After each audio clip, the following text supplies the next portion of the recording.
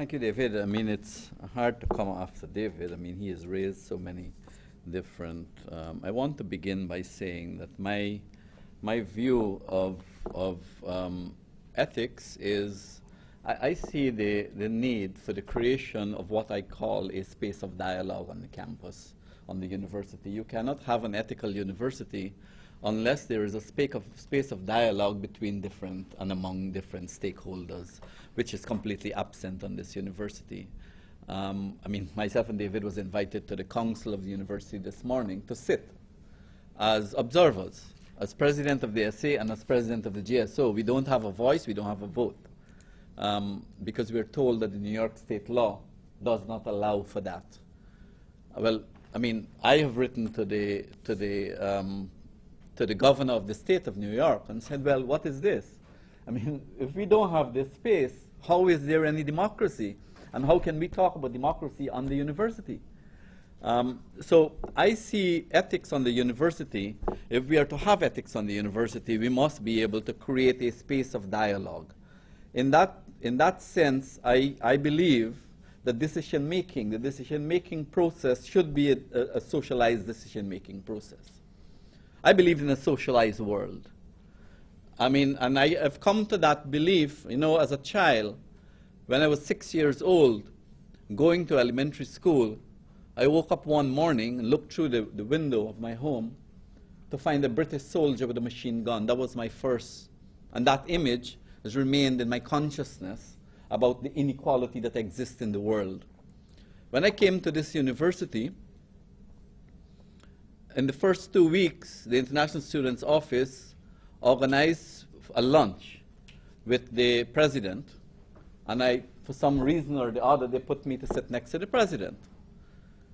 And what I said to President DeFleur was, look, I cannot understand why a colleague of mine was arrested for playing cricket in one of the gyms on the university. Is cricket a sport that is banned in the United States? Is cricket a sport that is banned on the university? This student, a graduate student, was arrested for playing cricket in the university and charged in the courts of Broome County. Now, that is the kind of university that we have. The other question I asked her, I said, you know, we are a diverse campus. Tell me which kitchen on this campus I could feel comfortable in. We have no space of dialogue, no space of discussion. We have no space of comfort. I mean, in a diverse environment like this is the kind of discussion that faculty, administration, students' associations should be involved in if we are to have an ethical university. So we cannot speak of ethics in a vacuum. These are the issues that arises when we come to speak about ethics. Ethics for me, therefore, is based on a space of respect for each other.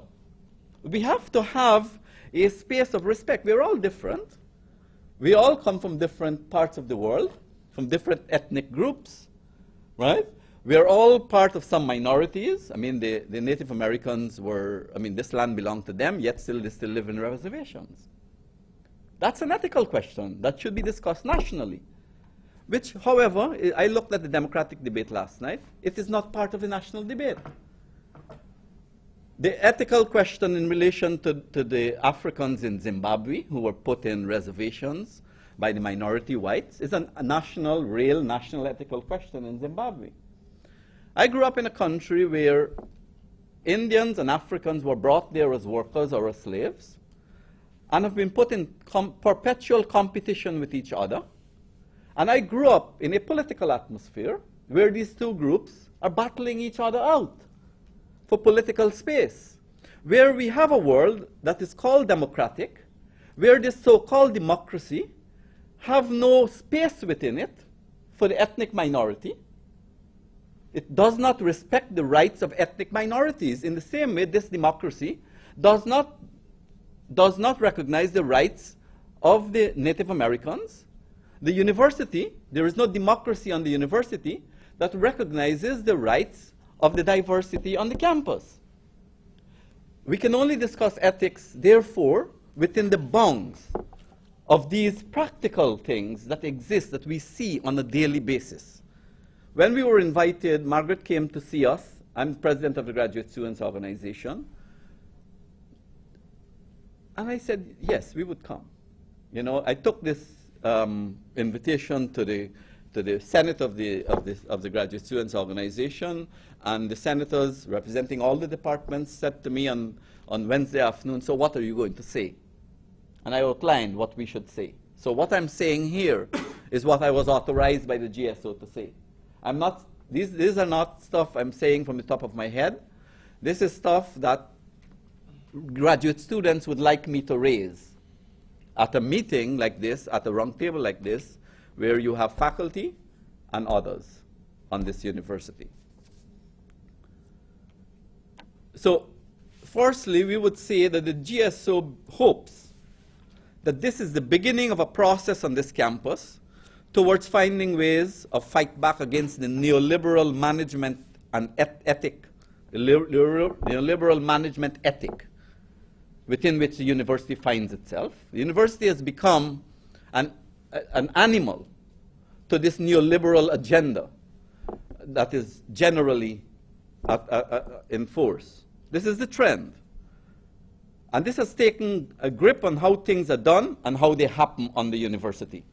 And students and faculty have to understand that this kind of operation must be discussed. We must discuss it, and we must have a view on it.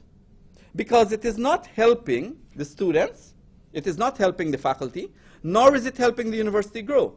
I'm happy to be to come here. The first time I'm in this building, officially, I was in front of this building in a protest, where students were protesting. I mean, I'm happy to see the facilities here. I wish we had the same kind of facility at the main campus. We have recognized that over the last 5 years or so, what has taken root here is a trend towards hierarchical decision-making and hierarchical dictates. I mean, my friend here, David, made mention of these. Those at the top have all the ideas. They operate as though they have all the ideas, and they make all the decisions, which are then handed down, and then we are told, this is all we have money for. So what are students seeing? We're seeing concrete being lifted up to be replaced by concrete when we don't have computers in the classroom to carry out our work. I am an adjunct in the Africana Studies department. I took a handout to the secretary, a one-page, on Tuesday morning. I said, I need 50 copies of this for my class, which is on Wednesday. He said, cool. So I went back on Wednesday morning before my class. No one was there. I did not have the handout for my class. I turned up after my class to be told that the head of the department said that we are not supposed to be doing photocopies for the classes, that these are supposed to be put on Blackboard for the students to copy. Now, is this the kind of education, the kind of university that we want? How are we going to deliver education as teachers in such a climate? These are the ethical issues, the ethical constructs that we have found ourselves in. Faculty says nothing about these issues. They hand it down to us. They are the business managers of the corporate university. And this is across the board.